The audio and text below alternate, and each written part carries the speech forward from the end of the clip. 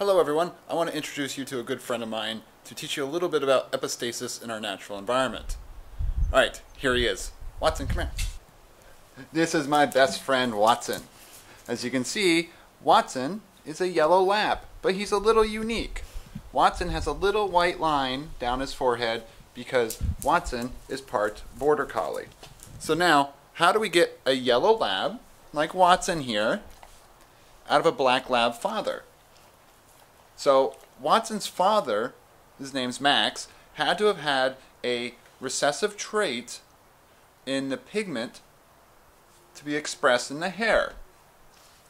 So Watson doesn't express pigment in his hair, but if you look at his nose is brown. Now when he was a puppy, his nose used to be very black. That suggests that he can produce melanin. So there are yellow labs that have a brown nose. That means their pigment for melanin is recessive. Both of those traits, or both of those alleles, are the recessive traits. So little b, homozygous recessive. So Watson, since he had a black nose when he was a baby, was either heterozygous or homozygous dominant for black lab. However, the epistatic trait in this case was whether or not he expressed the pigment in the hair.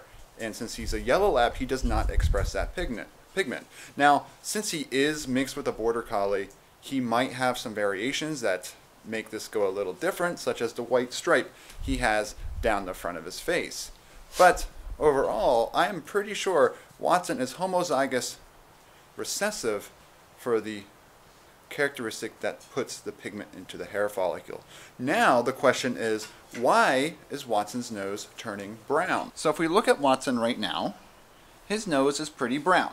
If we look around his eyes also have black rings, and we see his little beautiful lips here, they're also black. That tells me he can produce the pigment melanin. However, his nose is getting brown. Now why is your nose getting brown?